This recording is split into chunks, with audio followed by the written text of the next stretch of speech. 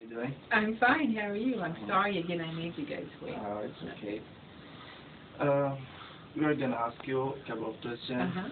and each one we're gonna is gonna ask you two questions. And I have my own questions. Okay. Can I ask? Sure. I hope they're not too difficult. No, it's not. No, okay. Um, have you taught students before? Yes. When I first started in the English Language Center, I was a teacher. Here? Mm-hmm. In here. I graduated from Old Dominions program, and when I graduated, there were many people leaving the English Language Center, teachers. So I had a job right away, which I was really, really lucky because a lot of times we had the same faculty for a long time. So I taught for 5, maybe 5 years, 6 years, and then I started in the administration side. I'm a special program coordinator, and then I was an assistant director for a while, and then our past director left, and Jane and I were the boss for a while. And then, do you remember Dr. Medina, Karen Medina? Yeah. Then she was the director, and then Jane and I went. Jane went back to teaching, and I went back to administration. So, what was your major? My undergraduate major was nursing, actually. Uh-huh. So I have a Bachelor of Science in Nursing from Ohio State University in Ohio, and I worked as a nurse for a couple of years in the Navy, actually, and then that was my first life, and my second life was as a mother for 3 kids, and then I went back to school, back to university, and I got a master's degree in English with a major in teaching ESL. That's my history. Hi. 3 lives. My name is Jibril. Jibril. Actually, I have a question for you. What is your responsibility? I mean, the job here inside Here? the ALC? My biggest responsibility is to make students miserable. Not really. My main job probably is to work with the immigration. So I do if you need an I-20, when you first came in, I-20 came to me, and then if you need to extend it or register it, so the immigration piece. Yeah, you're like you're the connection between the ALC and the government. That's right. The government. That's right, for the immigration, for the F-1 visa. So that's a big part of my job. The other part of my job is if we have a group of students that come to the English Language Center, and I'm kind of the one that puts that all together.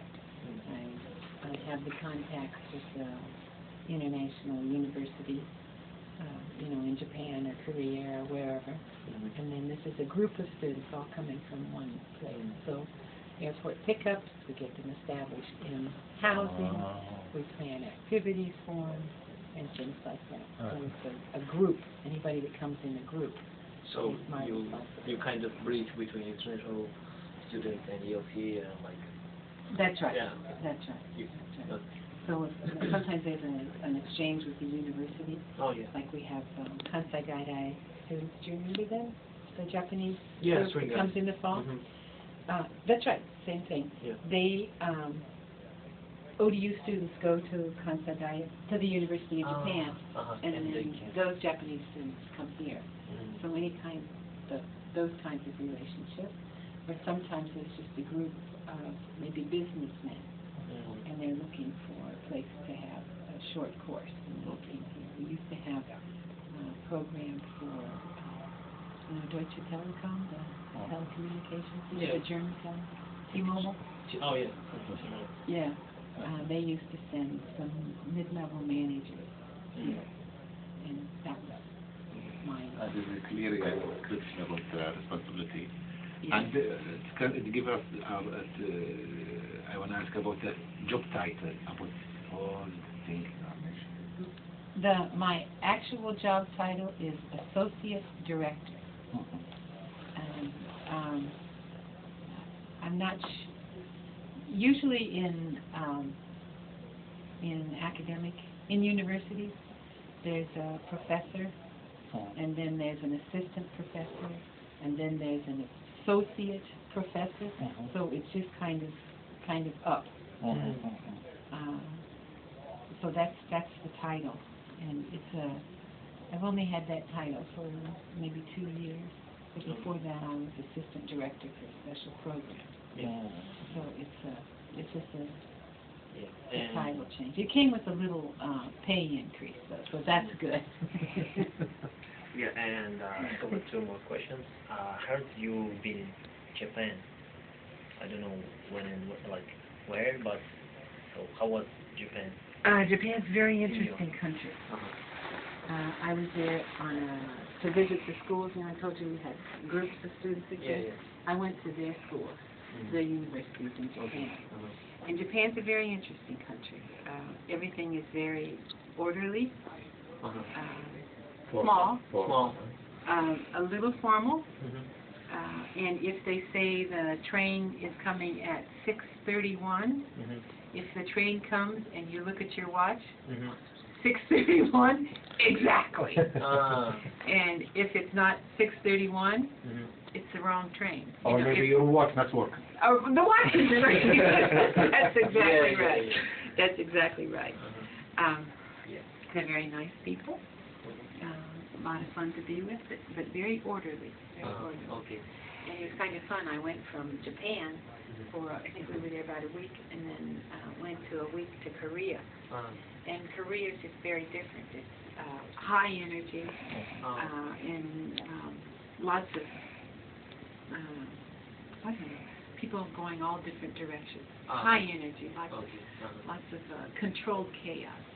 It's fun. Very different country. Okay. And I'm sure you traveled a lot, and maybe you're traveling now. So the best place in the world, what you think is Your favorite? My favorite place in the world? Your opinion. Now you want to be there. Yeah, like a real best place where you want. You wanna forget it. Yeah. Well, let's see. I went to Europe. Yeah. That was, oh my goodness, almost 30 years ago. Okay. So I haven't been to Europe for a long time. But so I went to Germany and France and Switzerland and Denmark and England. And they were interesting and fun. I enjoyed that. I'd like to go back there. And the other places I went were Japan and Korea, and they were fun and interesting and exciting. I lived in Canada for a couple years, and I've traveled and lived all over the United States. So I think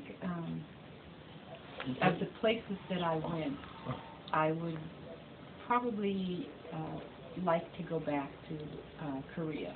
City in Korea. Okay. Yes, it was very interesting, very exciting, very young, lots of energy. But in the United States, I would choose to live in this little town way up in the northern part of the United States, in northern Michigan. Called Ontonagon, Michigan. It's just a little town right on Lake Superior. Very cold, lots of snow, and I'm sorry. Is not your motherland? Where you born? No, I was born in Ohio. Oh, in Ohio. Yeah, in Ohio. So it's close. Yeah. Yeah. You have good memories there? Very good memories there. Very good memories there. Lots of good friends.